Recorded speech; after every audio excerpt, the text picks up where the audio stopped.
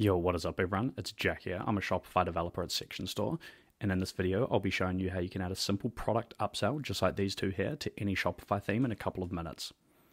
Adding an upsell to the product page is probably one of the best ways to increase average order value on Shopify, and there's a lot of apps that do this, but most of the apps either have a huge upfront cost or want you to pay a monthly subscription and take a percentage of the sale just for having a small upsell widget like this in the theme.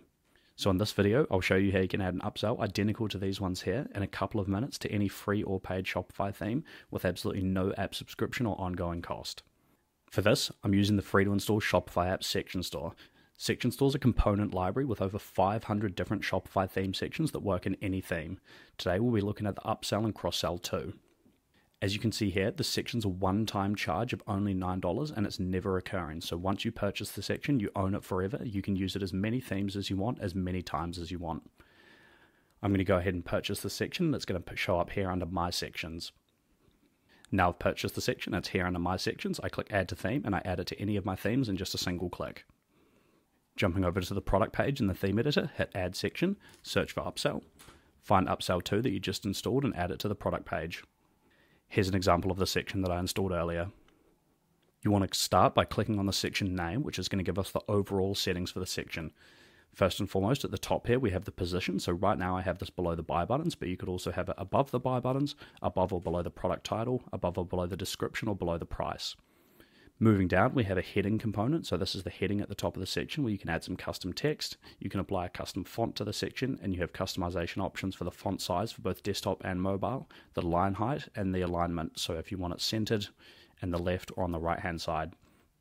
Moving down, we have item settings. So this is just a lot of styling options. We've got padding, vertical for desktop and mobile, horizontal padding for desktop and mobile, and roundness. So you can adjust these to make small tweaks to the styling to get it matching just right for your theme. Below that, we have image settings, again, just size for desktop and mobile, roundness and border thickness. Title settings, so options to customize the font for the products. Promo settings, if you want some promo text, which is what shows up underneath the product title. Again, font sizes, desktop and mobile with a custom font. And then finally, we move down to our button settings. So here you can customize the text for the button, what to do if it's sold out, again with a custom font, and then all your styling options, so font, padding, horizontal and vertical, mobile settings, roundness and border thickness. We have variant settings, which is much of the same if you have a variant selector for your products.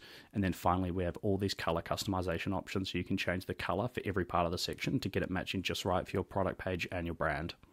Once you've made all the section customizations, come over here and click on one of these blocks, and these are the products that will show up in the upsell section.